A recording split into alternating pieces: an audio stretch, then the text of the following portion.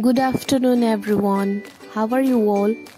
So today in this video we are going to discuss about the sexual reproduction in plant. So let's start the topic. So before going ahead, you should know the types of flower. So one is unisexual flower and another one is the bisexual flower. Here you can see the differences between them. Unisexual flower contain male and female reproductive organ in separate flower, whereas in bisexual flower they contain both the male and female reproductive organ in the same flower. And the second difference is male flower contain stamen, whereas female flower contain pistil, whereas in bisexual flower a single flower contain anther as well as the ovary. So here you can see the example of bisexual flower and unisexual flower. In bisexual flower you can take the example of datura, whereas in unisexual flower the papaya is one of the example. So let's talk about the parts of flower. So starting from the petals and sepal. Petals and sepal helps to protect flower and can be brightly colored so that it can attract insects and pollinators. The stem and racipetals connect the flower to the rest of the plant. However, the stamen is the male part of the flower. It consists anther and filament. Anther contain pollen grain in it, whereas filaments support the anther.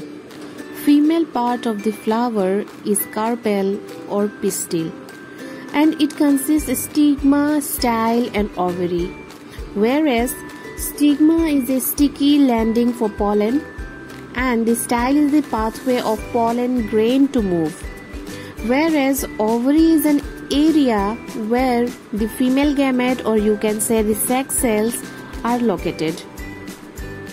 In ovary, ovules produce female gametes. Now let's talk about the pollination. So pollination is the transfer of pollen grain from anther to stigma. So now let's understand the work of pollination in brief. So before going ahead, you should know the types of pollination. There are two types of pollination. One is cross-pollination and the second one is the self-pollination. In cross-pollination, the pollen grain from the anther of one flower get transferred to the stigma of another flower. So similarly in self-pollination, the pollen grain from the anther get transferred to the stigma of the same flower. So this is the main differences between the cross-pollination and the self-pollination. You can see the image and can easily identify the differences. Flowers can be pollinated in different ways. It may be by winds and water or by some pollinators. So now, who are the pollinators? The pollinators may be the insect, it can be the bird, or it can be others animal, who are the helping hand for transferring the pollen grain from the anther to stigma. Flowers that are pollinated by the help of wind or water is totally different from the flowers that are pollinated by the pollinators. Flowers that are pollinated by the pollinators are more attractive than the flowers that are pollinated by the wind and water. They are bright in color because they are supposed to attract the pollinators like insects and birds so that pollination can take place. Once the plant has been pollinated, fertilization can take place. Fertilization is a process of production of seed.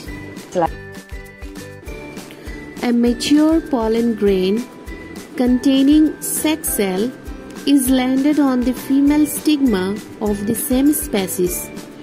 A pollen grain grows a pollen tubes. They goes down female style to the ovary, where it get entered to an opening which is known as the micropyle. Immediately, The male sex cell travel down by pollen tube to the female ovule. Here one male sex cell fuses with the female egg for fertilizing it, that further develop into a seed. The other male sex cell attach the two cells in embryo sac, forming an endosperm. This provides sponging fruit seed to grow. The ovary enlarge and become the fruit. This fruit and seed can disperse in many ways. It may be by wind, by water, and also by the animal. So, the seed dispersal and the germination will be discussed on the next video. So thank you for watching my video. Thank you so much.